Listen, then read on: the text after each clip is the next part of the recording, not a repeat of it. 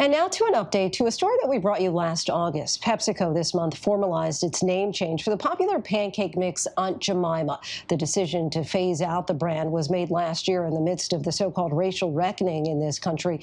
But tonight, the family of the first woman who played Aunt Jemima is worried in the push to correct perceived wrongs that her history is in danger of being erased. Our Deborah Roberts reports on the effort to preserve her legacy. A familiar box in kitchens all across the country is about to change for good. After 131 years, PepsiCo is rebranding Aunt Jemima pancake mix. Get ready for the Pearl Milling Company mix. And while some celebrate the end of this imagery, others not so much. For sure it was a punch in the gut. Why would you do that? At this specific time, why would you choose that name? Pearl Milling, the company that helped create the original self-rising mix, found success only after the two white owners hired a black woman to perfect and market the recipe. Your biggest hope was that what? That they would actually just put the histories of the actual women in place of Aunt Jemima? That was our hope, that they would do the right thing and acknowledge the women who made this brand successful worldwide. We first brought you that untold story of one of America's hidden figures months ago, revealing her unmarked Chicago grave, which recently got a formal headstone. For that to happen 100 years later, for her to get her gravestone, for her to get her tombstone, it's just amazing. You've probably never heard her name, but Nancy Green has likely been in your kitchen. When my mom would prepare pancakes, that was just part of the whole experience of being in the household, is that you sat there and waited for the pancakes to be prepared so that you could get them, hot off the griddle. Right there on your pancake box. As a kid, my mother always made those. Everybody ate those pancakes.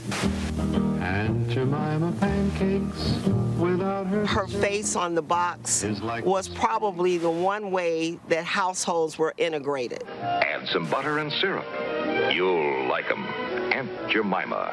Perfect pancakes in 10 shakes. The Aunt Jemima recipe, pioneered by Nancy Green, giving rise to the American pancake.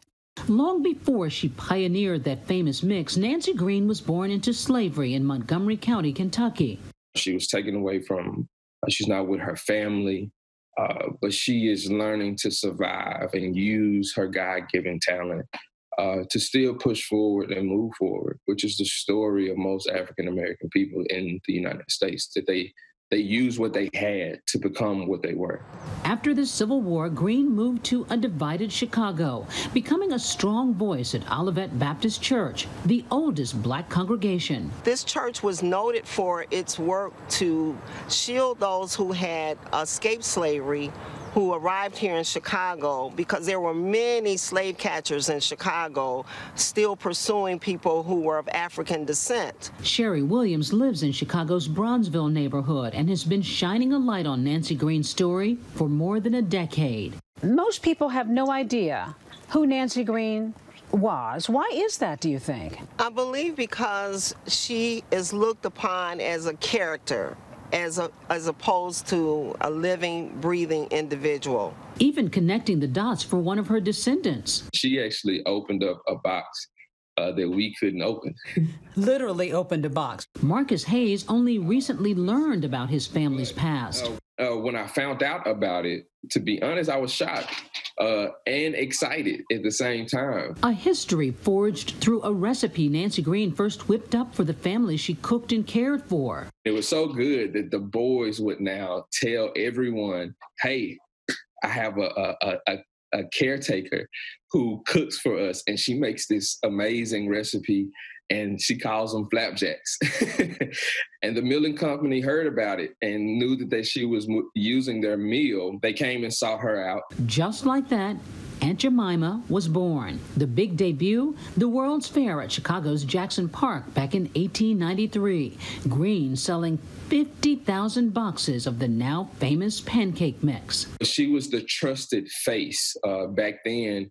You know, anybody who would look at an African-American woman cooking, they knew that they can trust her cooking. And over all those years, ads for Aunt Jemima never mentioning Nancy Green. She was a businesswoman. She created her own agency through what she did well as a storyteller, as a cook, as a nurse. After Green died in 1923, other women became the living Aunt Jemima symbols, ambassadors hired by Quaker Oats to continue the legacy. Last June, in the midst of the country's racial reckoning, PepsiCo, Quaker Oats' parent company, decided it was time for Aunt Jemima to go. And weeks ago, the new brand revealed. Nancy Green's family, disappointed, says no one reached out to them. What do you want to say to PepsiCo right now? Conversation. All it takes is a conversation. When you move in silence, only one side of the story is being told.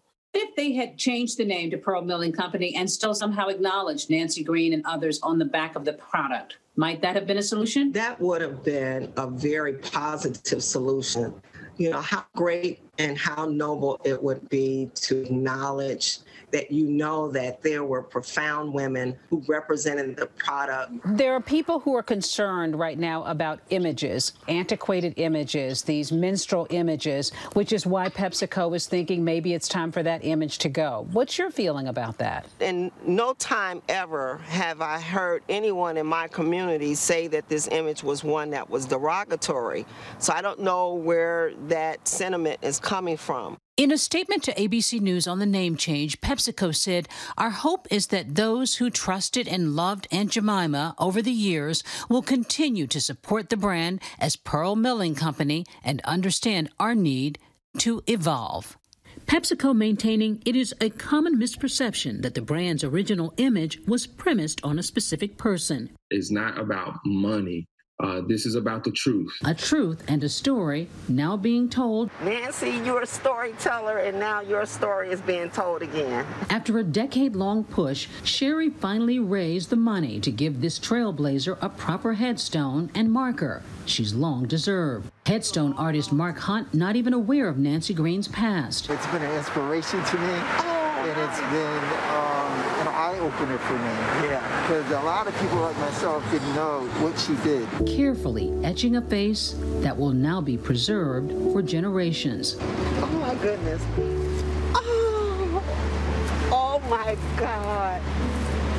Oh my God.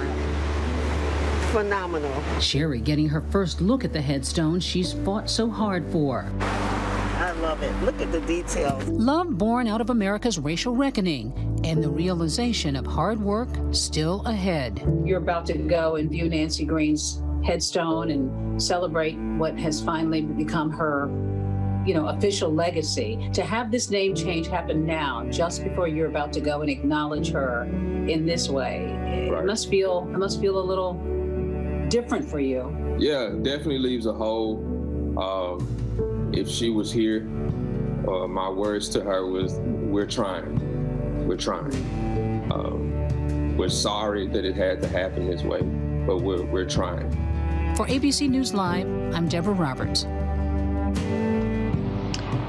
Her legacy certainly still lives on. Our thanks to Deborah for that. Hi, everyone. George Stephanopoulos here. Thanks for checking out the ABC News YouTube channel. If you'd like to get more videos, show highlights, and watch live event coverage, click on the right over here to subscribe to our channel. And don't forget to download the ABC News app for breaking news alerts. Thanks for watching.